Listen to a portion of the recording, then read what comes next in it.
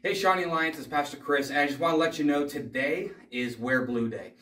April is a month for many things, but one of those things is child abuse prevention. And so it's been awesome. We have a picture with several of our staff, and we're going to be posting that to support the work of child abuse prevention.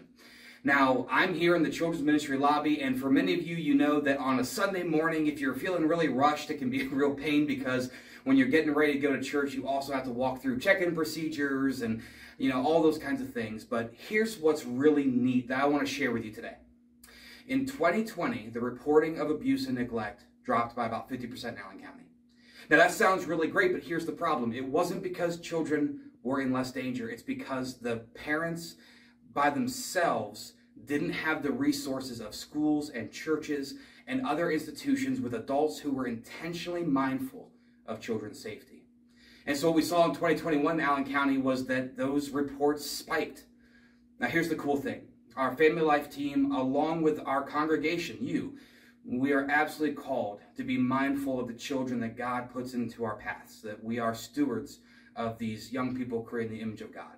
And part of that is to be mindful and to be proactive in the prevention of any kind of child abuse or neglect.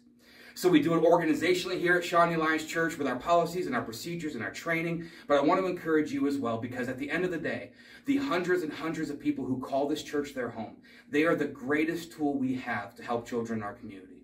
So if you're unaware, you are always welcome to report any suspected abuse or neglect.